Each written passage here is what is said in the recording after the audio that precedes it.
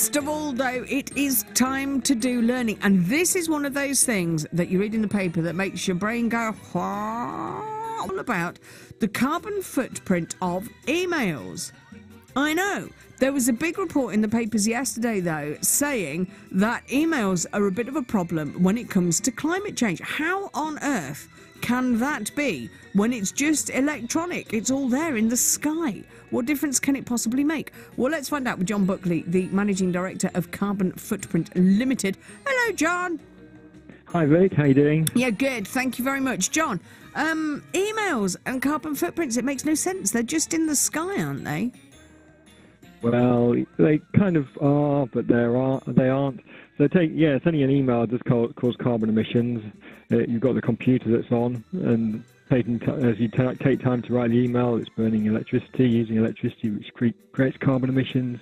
And then you've got the sending of the email, running it across the network, the internet, and then storing it somewhere on the cloud. And obviously the person who gets it on their computer at the other end has to read it as well, so there's the power of their computer whilst doing it. So it all creates carbon emissions. You're dead right.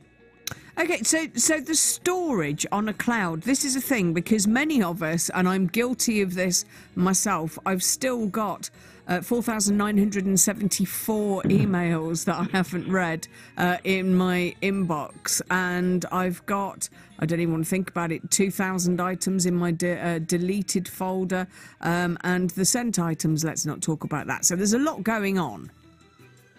Yeah, and it's all there, isn't it? It's all stored on the cloud and on a big server room somewhere else in the world. That server's probably being backed up as well with all those unread emails that you've got.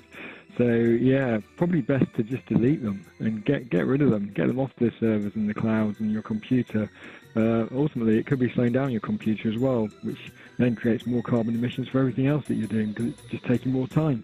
Oh, really? It doesn't... Yeah, of course. It makes perfect sense that the longer you're on it, the more it does.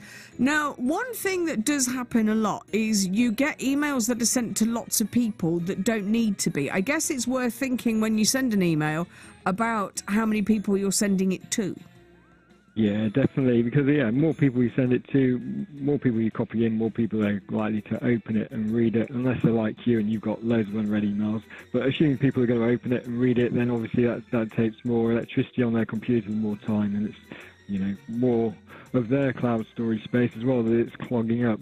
So yeah, if you can take off a few people from the CC box on the email, then that will help. So that's a good starting point. And like you say, you've got loads that you've had kicking around for ages that you haven't read. Why don't you so you could just go ahead and delete those and get rid of those and start helping to save a few carbon emissions here and there. And whenever I've done that, there's always something important that I get rid of and then ending up causing offence. So at some point, I promise, I will go through them, yeah. Well, you just get quite a lot on a daily basis. But surely emails are still much more environmentally friendly than, say, popping something in the post box. Yeah, you're dead right. So an email, in terms of the number of grams of CO2 it produces, it's probably somewhere between 0.5 grams of CO2 to 50 grams of CO2, depending on how big the email is, how many attachments you have, and things like that. If you're putting a letter in the post, yeah, it's probably going to be 50 to 100 times greater in terms of the carbon emissions of sending that letter. So obviously emails are much more efficient than letters, but still we send so many emails nowadays, billions and billions around the world, that it all adds up. And you think about, just sending 65 emails is about equivalent to driving a kilometre in a car in terms of the carbon emissions. So it does add up, and it adds up quite quickly. Sorry, say that again. Sending 60 emails is the same as driving a kilometre in a car? Yeah, pretty much. When you work it out, it's shocking, isn't it? I didn't realise that until I did the sums this morning. So, yeah, it's worth cutting back on a few of those emails, if you can do.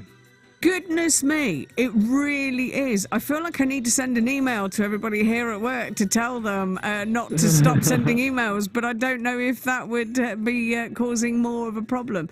Goodness me. Listen in. Well, Yeah, let's hope so. But what a statistic. 60 emails is the equivalent of driving a kilometre in a car. Do you know what? It's really easy to just say, oh, it increases your carbon footprint because it's producing things, tra-la-la. It doesn't paint a picture. But that really has, and I suppose it makes it worse if you have it sitting there in storage in your inbox for ages. I feel guilty. I will deal with things. Years, yeah. It will be if it's in my case. John, listen, thank you. Always a pleasure to speak to you. Goodness me. Isn't that something? 60 emails is the same as driving a kilometre in a car. So we cause damage to, I don't know, 120 emails in a day. And all the spam that's doing around. Stop it. Stop sending emails that you don't need to send, people. Goodness me.